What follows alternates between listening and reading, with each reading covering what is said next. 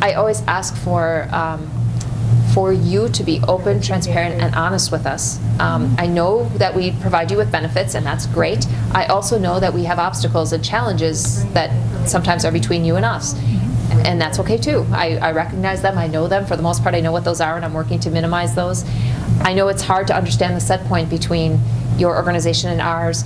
It's the same way that I feel about our national office. Sometimes they're great helps, and sometimes it's like, oh gosh darn it, you're in our footprint, or you're doing something I wish you wouldn't be doing. It's just the process of working in a network. My goal is, and the other thing I will say is, I know that there's other systems that are out there and all of that. My biggest wish is that we all come together in this network.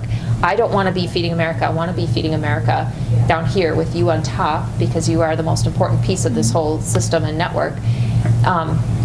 And I want to be that support to you, and it's going to be times that it's wonderful and you're excited, like coolers and lift gates, and other times it's going to be, you're out of meat again, I wish you had meat, or fresh produce is wonderful, but I wish there was more.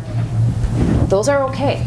That's part of working together in a collaboration. There's good times and there's times that we have to challenge each other. But know that I am working for you. Feeding America is working for you. I recognize our history and our past. I know all the goods and the bads about the organization. My goal is to keep helping you, but I can't do that if you don't keep communicating with us too. It's about things like, is there anyone here from Green Bay? Okay, quick example of Green Bay.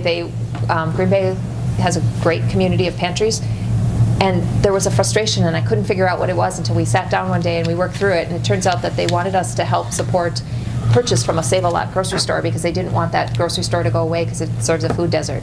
Once I knew that, now Feeding America gets access, gets product and purchases some product from that Save-A-Lot. I wouldn't have known that was an issue if we didn't have communication. So please feel free to challenge, question, push, anything you need to do. And in United Healthcare, I'm representing your voice. So when I go to United Healthcare and say, they loved what you did and they want more, I'm carrying your voice that way. And it's not because Feeding America gets something out of it, we do, but it's because I'm representing you.